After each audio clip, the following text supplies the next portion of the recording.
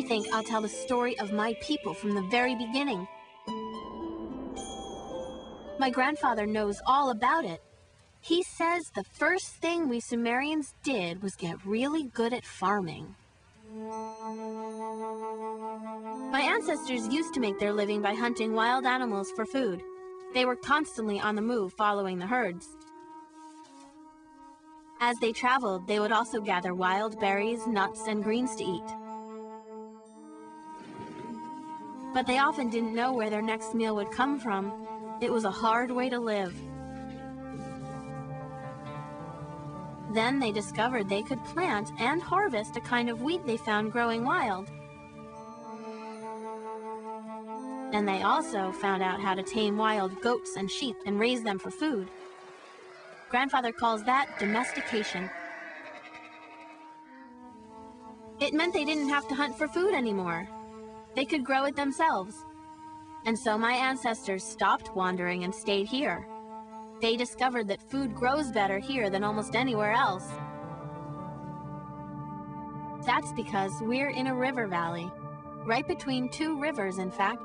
Mesopotamia actually means land between the rivers. One river is the Tigris, and the other is the Euphrates. My grandfather says it's easy to grow food in our valley because the soil here is so fertile. And he says that is because of the mountains up north. It snows a lot up there in the winter. When the snow melts, all that water runs down into the valley and into the rivers.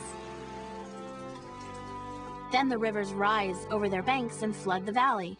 And they dump a lot of really good dirt on the land. It's great for growing food in. So now we eat really well. We grow barley and wheat, lots of beans and fresh vegetables, and fruits like melons, dates, apples, figs, and grapes. Our animals give us milk, cheese, and meat, and there are always plenty of fish in the rivers. When my ancestors first started farming here, their biggest problem was never knowing when a flood might come and wash away their crops. Even if the crops survived that, they might die in the summer when it's so hot and there's not enough water. But my people didn't give up. Instead, we actually invented a way to control the river. First, we learned how to build levees. Those are big piles of earth between the fields and the river. They're too tall for the river to get over, so they prevent the floods. Then we made gated ditches around the fields, and when the crops needed water in the summer, we would just open the gates and let some river water flow in.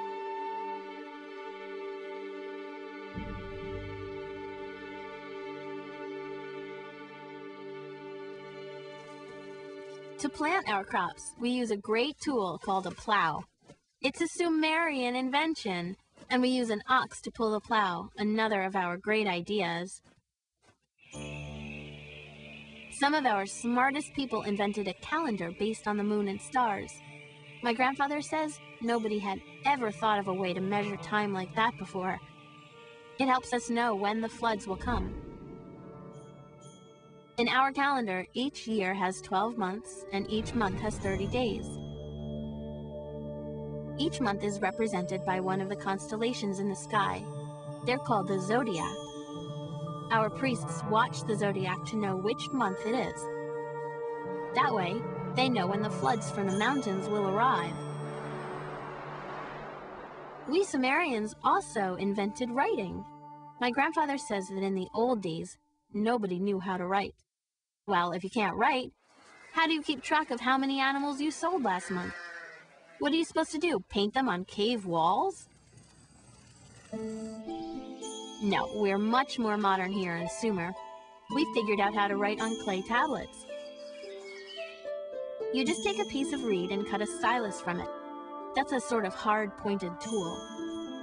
You press the point into some wet clay, and pretty soon you're writing.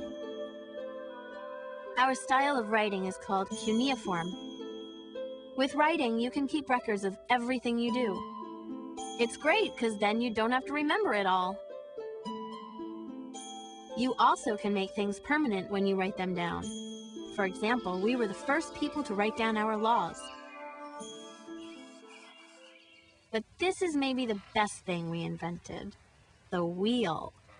You'd think somebody back in the old days would have thought of it sooner, but we were the first.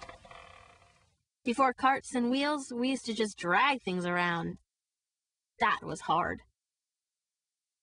But like I said, we are very modern here in Sumer.